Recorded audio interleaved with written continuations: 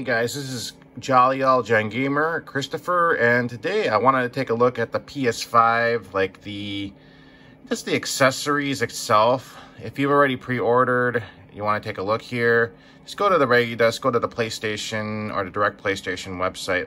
So we have here for the PS5, the $70 DualSense controller. Do you need it? Well, you already have one included, of course, in your system. And if you wanted to play more local multiplayer, or if you needed a second DualSense because your other one died, you know, when you're playing. But I believe it's a longer battery life this time. We'll find out when we actually get the controller. But $70 is, that's pretty expensive for another wireless controller. But of course, there's more technology in this thing, so that's most likely why.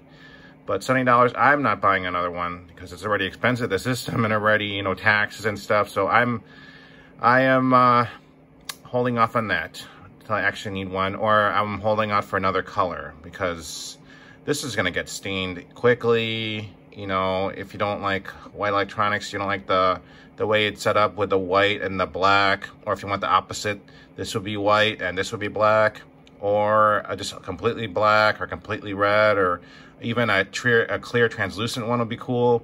So I'm not buying another one right now.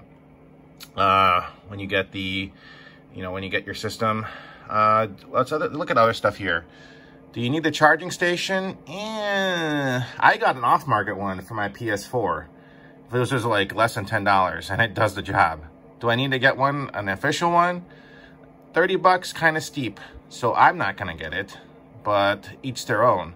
So I'm gonna wait for an off-market brand, or I'm just gonna charge it like I did when I originally got the PS4. They gave you a charging cable. I'm just gonna charge it onto the USB. This will be faster because it's gonna be USB-C, I believe.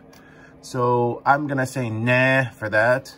The media remote, it's out of stock. Wow, maybe because you can use, yeah, specifically it has buttons for the Netflix, YouTube, Spotify, and Disney Plus. And yeah, it's up to you, but I guess it's essential because it's already out of stock. I don't know. So that's $29.99. HD camera, if there's a PSVR 2, I will get one, but I don't know if it's supplied or not. No, when I got my PSVR, it wasn't supplied. So I'll only get this if, actually, I'm sorry. It was supplied, in my PSVR. So this is like not necessary, but that's just me. If you need it for a microphone or you're gonna do gameplay, I can see it. But, you know, never know. It's only 30 bucks, so maybe. But as of right now, no. And then the Pulse 3D wireless headset. If you do a lot of online gameplay, which I don't really do a lot of online, so $100, ugh. I just gotta wait for an off-market brand. But yeah, so there you go. That is the accessories. And then, of course, these are all the games and the system, and that's it. So please let me know what accessories you're thinking of getting, or did you just pass on all of them? Anyway, of all the ones, essential for me eventually would probably just be another wireless controller. Just $70 is steep though for it, especially when you're buying already a $400 or $500 system, and then taxes again and like shipping,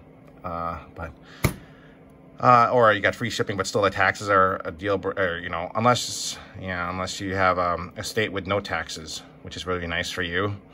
Anyway, that's all for now. Please let me know if you got pre-order any accessories for the PS5. Anyway, you have a good one. Take care, and until the next video.